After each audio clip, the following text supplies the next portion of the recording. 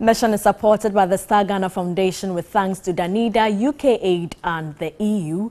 Now, 2 classrooms of the Armo-Quayson Basic School in the Takwa and Soye municipality of the Western region have been shit-bombed, and Stanley Neblewu reports school authorities abandoned the classrooms after the incident was recorded 2 days ago, and viewers are warned that pictures coming up could be disturbing.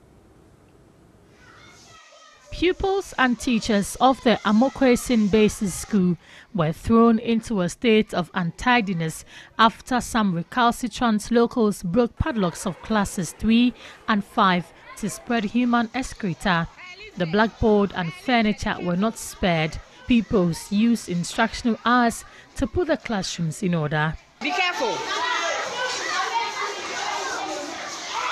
Although affected classrooms have been cleaned, school authorities are yet to begin teaching in them because of health concerns.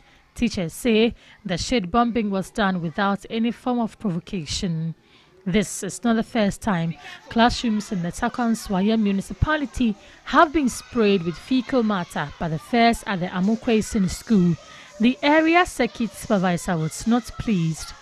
The shit bomb toilet being sprayed in the classrooms by people, unscrupulous people in the community, is having a toll on some of the schools in Takwa circuits, most especially Armo-Quayson and Takwa Catholic schools.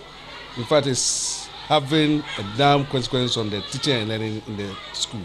If the municipal assembly, and for that matter, GES can actually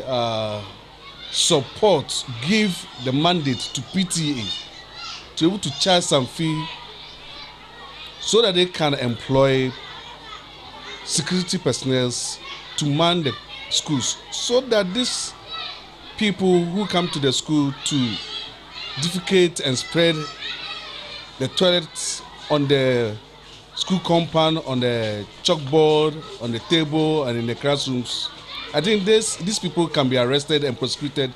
Head teacher of the school, who raised other concerns, told the mission team some weed smokers who hang out in the bush close to the school always have access to the school premises because there's no fence. People use the school as a thoroughfare. People pass through the school to their various houses, and it is disturbing teaching and learning in the school.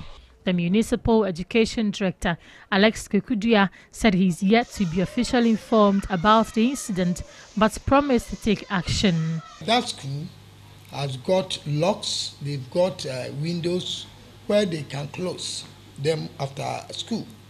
So if doors have been locked, windows have been closed, and people force their way into the classroom purposely to go and do this bad act, then it means they deliberately, they have a bad motive for doing that. You have to see the head teacher, if possible, will meet stakeholders and find out. And those who will be caught will be made to face the full rigors of the law. The Armo-Quayson Basic School is situated in the heart of the Takwa community, and the lack of fence provides a thoroughfare for all. The school, being one of the oldest learning institutions with increased population, has other challenges. Early this year, while school was on vacation, people believed to be miscreants set the cupboard containing books in class 3 on fire, destroying everything. Toilet facilities have outlived their usefulness, while portions of the school building have developed severe defects. For the toilet facilities, you'll be teaching and the children will be asking for permission to go to ease themselves. And you know, you can't stop them to go out to ease themselves. They go and some of them never came back. Safeguarding property and lives of pupils and teachers of the Armo-Quayson MA primary schools would require stakeholder commitment and resources. 43 persons living with disability in the Tonkatamanso municipality of the Greater Accra region have been aided financially to support their livelihood through the 3% District Assembly Common Fund, and the beneficiaries lauded government for this initiative. The District Assembly Common Fund was set up to minimize poverty among all persons living with disability, particularly those outside the formal sector of employment. Out of the 43 beneficiaries in the Tonkatamanso municipality, 36 were assisted financially with their educational needs. The amount totaled 42,230 cedis. 7 persons were also assisted with about 16,000 cedis to cater for their medical care. The government makes sure that they release money quarterly. At least when the common fund is coming, the disability money is also ready for us to ensure that they have been taken care of, their school fees, their needs and everything.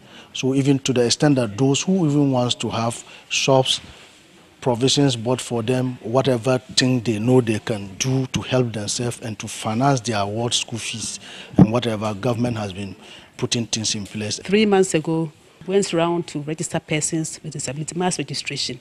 So now the number of persons with disability has gone up to 625. We are hoping to get about 1,000 people by the end of the year.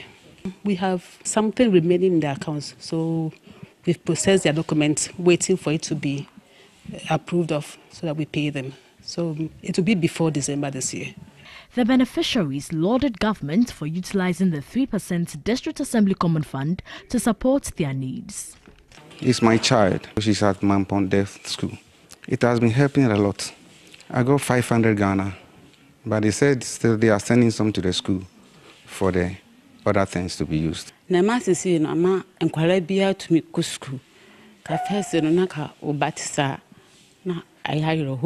I'm grateful because the District Assembly Common Fund has enabled persons with disability to access education. This is not a partisan matter. It's not about NDC or about MPP. It's about Ghanaians.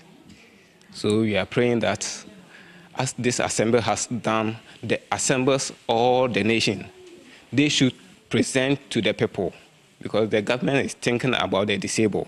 I got my upkeep for today and I'm planning to start a business with it. And I like to say thank to the District Assembly.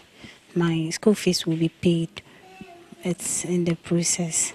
So if not like the hope we got from here, I would not know how I could have write my WASI because finances, it was very difficult. And as it for Mission is supported by the Star Ghana Foundation with thanks to Danida, UK Aid and the EU. Isa will continue with the rest of our stories.